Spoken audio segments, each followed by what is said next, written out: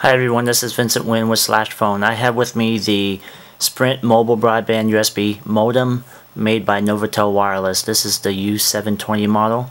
Out of the box, Sprint does not support Mac OS X, so we're going to get around this by using VZAccess Manager. Let's go ahead and get connected. As you can see, it doesn't take very long to connect to the network, and we're on. As you can see, very strong bars. Let's go ahead and bring up a little quick demonstration, and Google comes up. Let's head on over to Slash Phone and see what's cooking over there.